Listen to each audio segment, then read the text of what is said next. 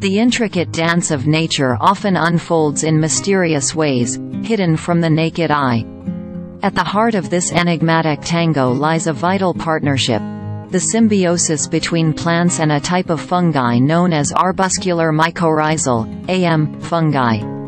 New groundbreaking research, recently published in the journal Science, delves into this partnership, revealing key insights that deepen our understanding of plant-AM fungi interactions and could lead to advances in sustainable agriculture.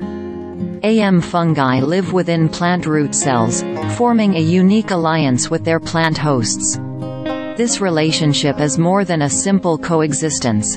It involves a complex and critical exchange of nutrients essential for fungal survival and highly beneficial for the plant.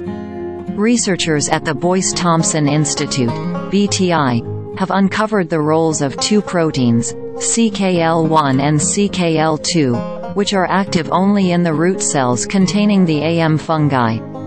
These two proteins belong to a larger family of proteins known as CKLs, whose functions in the plant have yet to be fully understood.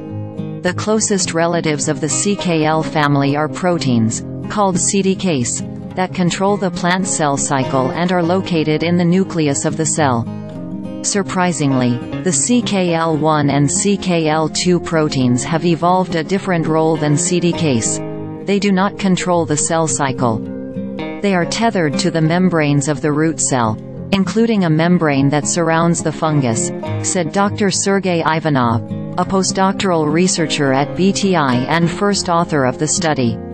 The scientists found that these CKL proteins are critical for the fungi's survival within plant roots.